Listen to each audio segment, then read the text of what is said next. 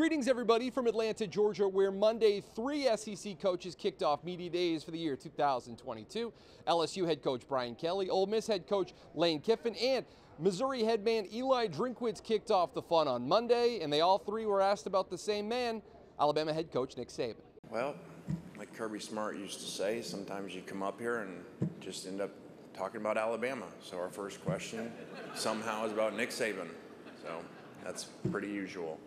Alabama isn't even scheduled to speak at SEC Media Days until Tuesday morning, but that didn't stop Nick Saban and the Crimson Tide from being one of the main topics of discussion from day one in Atlanta.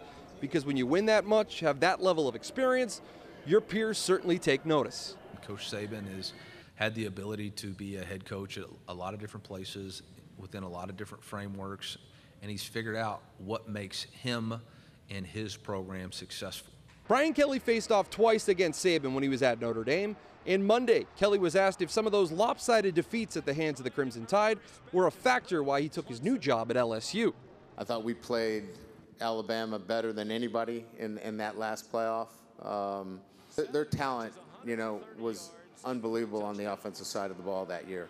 So that wasn't like, well, I'm taking the LSU job. Alabama was so much better than us. That was not part of the process. Ole Miss head coach Lane Kiffin took the podium Monday as just one of many former Saban disciples. And for Kiffin, it's not just the fact that there's so many branches hanging off that Saban coaching tree, but just the quality of jobs they've landed after working in Tuscaloosa.